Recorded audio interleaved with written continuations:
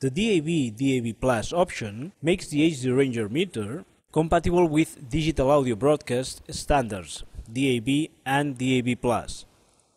To analyze these signals, we should press the wheel button and select Band Terrestrial.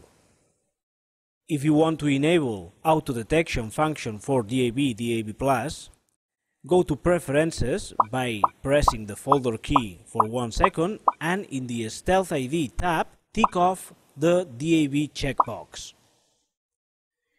In the Spectrum Analyzer mode, we can tune any DAB/DAB+ signal and the meter will automatically detect the modulation parameters and demodulate the signal. When we move to the Measurements mode, we can see the power level, carrier to noise, MER, and CBR measurements for that signal. In the Measurements 3 out of 3 screen, we can see its bandwidth as well. If we move to the TV mode, we can see the full list of radio services carried by that DAB RF channel in the DAB 1 out of 3 mode, and additional metadata for the service selected in the DAB 3 out of 3 mode.